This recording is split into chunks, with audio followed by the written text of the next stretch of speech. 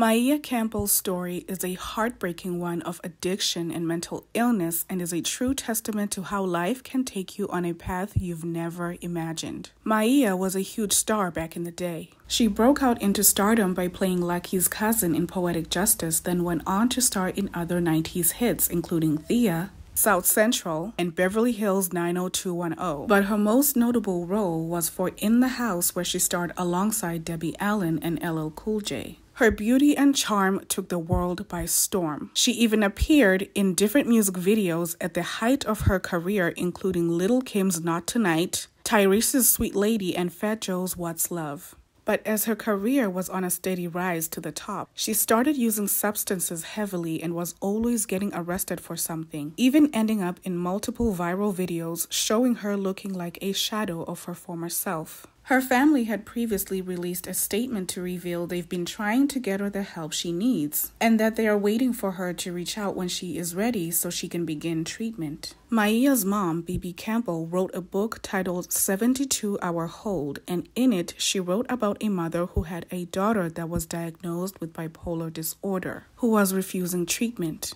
Many began to speculate the book was about Maia as she was diagnosed with bipolar disorder and was refusing treatment. Instead of taking the medication, Maia instead took up drinking, cannabis, and other substances and got hooked.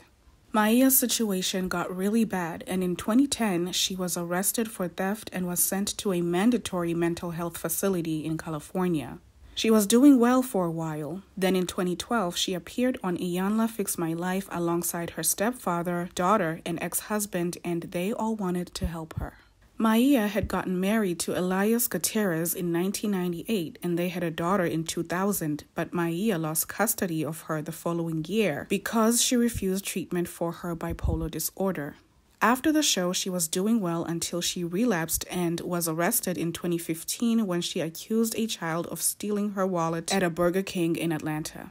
Still in the same year, she was arrested again at a Waffle House for being drunk and refusing to leave the establishment. In 2017, a video of Maia begging for money and substances went viral. During that time, her former co-star LL Cool J appealed to people to help him find Maia so he can help her. A few days later, Maia released a video saying she doesn't need help. And LL Cool J fired back saying you can't help a person that doesn't want your help. Maia went viral again in 2020 in a video where she was asking for money with plenty of people attesting that they would see her begging for cash and a ride around Atlanta. A woman named London took to Facebook to say she always saw Maia around a Texaco gas station where she would beg for money, but she didn't recognize that it was Maia. London saw Maia again at a different location and confessed that she looked familiar. This is when Maia admitted that she was in several TV shows and music videos, even showing London pictures of herself at her prime. Maia admitted to London that the industry and life had been rough on her, and had accused Bill Cosby of taking advantage of her amongst others, allegedly. She also admitted to Essence that her dad being absent in her life and her mom's brain cancer diagnosis took a toll on her. As we all know, Hollywood has its dark side, and maybe she wasn't strong enough to handle it all, so she turned to substances to self-soothe.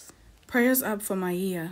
Since then, there hasn't been much on her. Maybe she finally has decided to receive the help she desperately needed to return back to herself again.